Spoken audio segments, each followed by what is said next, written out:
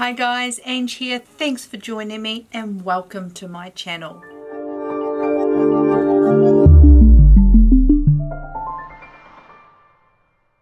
In today's video, it's going to be very brief. Yesterday I posted a video of all the makeup that I absolutely love and want to acquire, with a few items that I'm on the fence with, and I asked for your help in helping me determine whether they go in my cart or not. In today's video, I separated the items that I'm definitely not going to purchase. I didn't want to make yesterday's video too long-winded, so I'm putting the things that I'm definitely going to take a miss on in this video.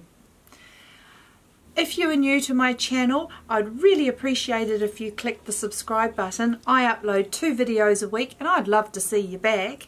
And if you are a subscriber and you've come back to see another video from me, thank you so much guys for your support. Okay, so what items am I going to not put on my wish list? So what are the makeup items that I've decided I don't need in my collection, so they're getting the whole big veto from me? First up is the Mani MUA Life's a Drag palette. The main reason being is that the colours in here are just way outside of my comfort zone. So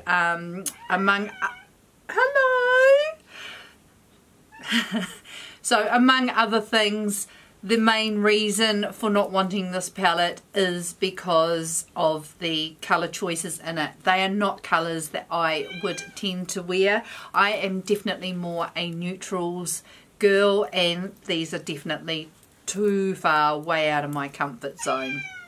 Hello. Another palette that I am not putting in my shopping cart is the Jeffree Star Thirsty palette. Or is it Bloodthirsty palette?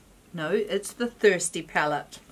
Once again, a couple of reasons I don't want this, but mainly because the colours in it aren't up my alley, and there are other palettes out there. There just seems to be so much makeup coming out that it's hard enough keeping up with the ones you really want.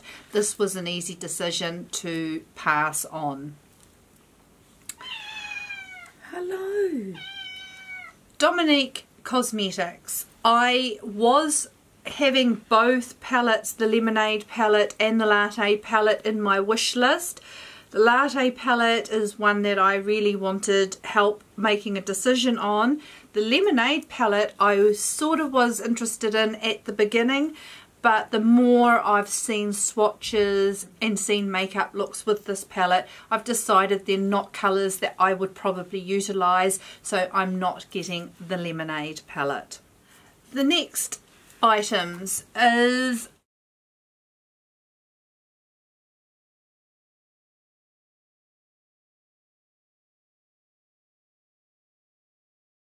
disappointing for me, really. I got really excited when I first saw Jaclyn Hill mention on her YouTube channel that she was bringing out a set of 4 makeup palettes and calling it the Vault.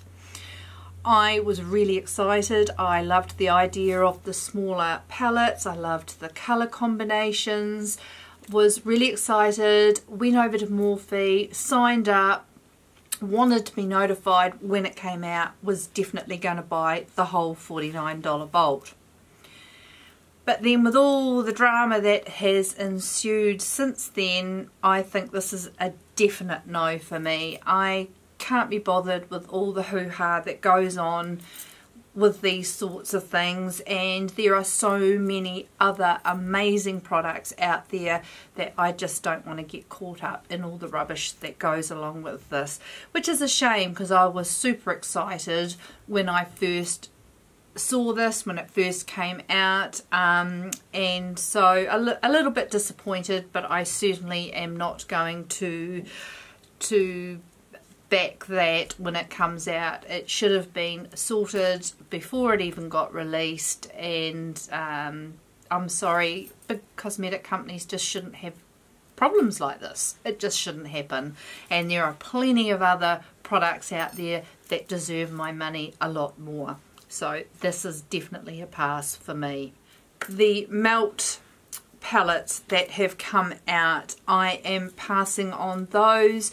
The first palette that came out didn't get the best reviews from people as comparison to the melt stacks. They felt that the palette wasn't as good a quality as the actual stacks, so I'm passing on both of these palettes, the Gemini and the whatever it is here. It's the warmer palette, but I'll be passing on both of these as well. And I will also be passing on the Pat McGrath highlighters. I love Pat McGrath, really do. Excited that they do ship to New Zealand, but I really don't need any more highlighters, and I get tempted enough as it is. So it's nice to be able to say, nope, I'm not having those highlighters. It'll be the first time I've done that in a very long time. So they are the items that I'm definitely passing on. It's a much smaller list than my wish list video, but them's the breaks when you enjoy makeup so much. I'd love to hear down below what products you are passing on, and if you think I'm making a mistake with some of these products. I would love to hear your thoughts. Thanks for joining me, guys. If you enjoyed that, please give it a thumbs up. I would truly appreciate it. And as I said at the beginning of the video, if you haven't already, please click the subscribe button. I'd love to see you back. I hope you've all had a beautiful and a wonderful day, and I look forward to seeing you next time. See you later, guys. Bye.